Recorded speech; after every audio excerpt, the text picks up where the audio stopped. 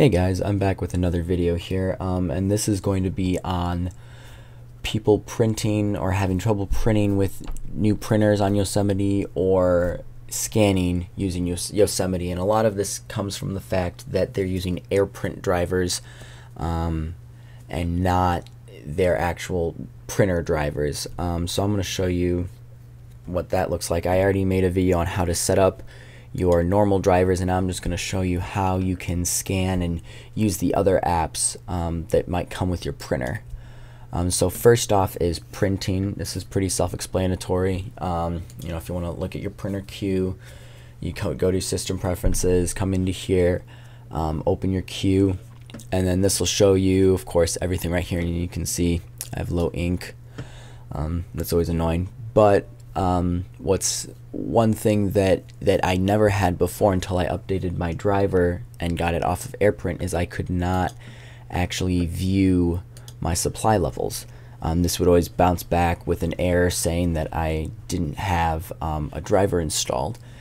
So I had to actually go onto Epson's website, download their driver package, and now once I set it up, I can finally get this for my supply levels. The other thing that this printer has is I can print to CDs, so I can make my own CD labels. And as you can see here, I have one right here from my high school. And before, if I tried printing this, it would kick back saying pretty much the exact same thing, that I didn't have a driver installed, and it was just a hassle trying to figure all this out. And so, if you're having printer troubles, make sure that you do have your proper driver installed. That'll go a long way in fixing some of your problems.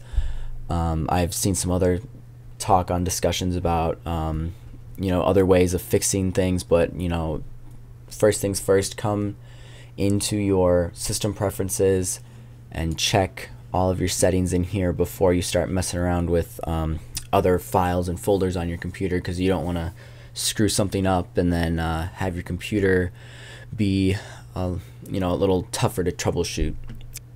And now I'm going to talk about scanning. So if you want to come into here, click scan. This will open up a scanner.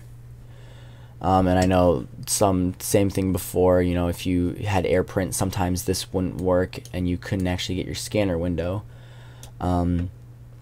And then same thing here, you would just put something on your scanner lid, hit scan, it'll do its whole warm up. I don't have anything on there right now, so you'll just see a blank screen come up when it's done scanning.